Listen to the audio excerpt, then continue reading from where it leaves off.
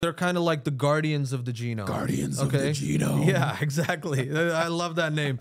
So, okay, there's a few hallmarks of aging that I want to talk about. There's deregulated nutrient sensing. So this comes from the mTOR pathway. So this is something that controls cell growth and metabolism.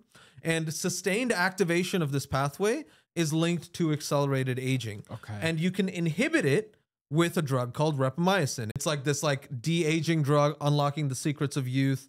People are taking this rapamycin. Well, it's literally targeting this pathway called mammalian target of rapamycin, mTOR, because it's literally named after the drug. Because a lot of times in biology, you find the thing that is affecting it, and then that's a good way to say the name of, the thing. So if you inhibit this pathway with rapamycin, it can lead to extended lifespan in various organisms. Interesting. Now, there's another one. This one is telomere attrition. Okay, telomeres are the protective DNA caps at the end of our chromosomes. It's just there as a cap to make sure that the inner part of our chromosome gets replicated, right?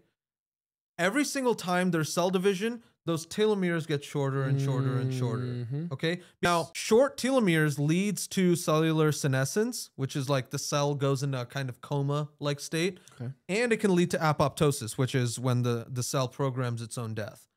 Okay. And telomeric DNA getting shorter and shorter correlates to the organism at large getting more and more aged. And then there's a third one that I want to get into, which is the role of sirtuins. They're kind of like the guardians of the genome. They're a family of 7 mammalian proteins. They're found in mammals. They go Sirt 1 to 7, and they regulate cellular health.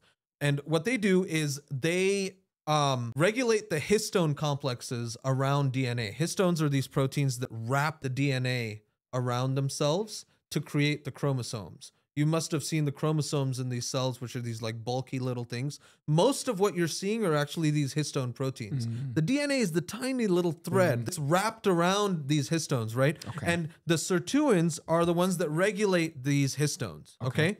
Now, the activity of these sirtuins gets increased during caloric restriction, which has been shown to be something that can lead to less aging, right? Okay. People go way ham with this and go with the intermittent fasting, where they're they're not eating for 2 days or whatever. Yes. Now that it's iffy there. Okay. Don't do too much of a good thing. Yeah. But caloric restriction has definitely been shown to cause very good things in terms of de-aging.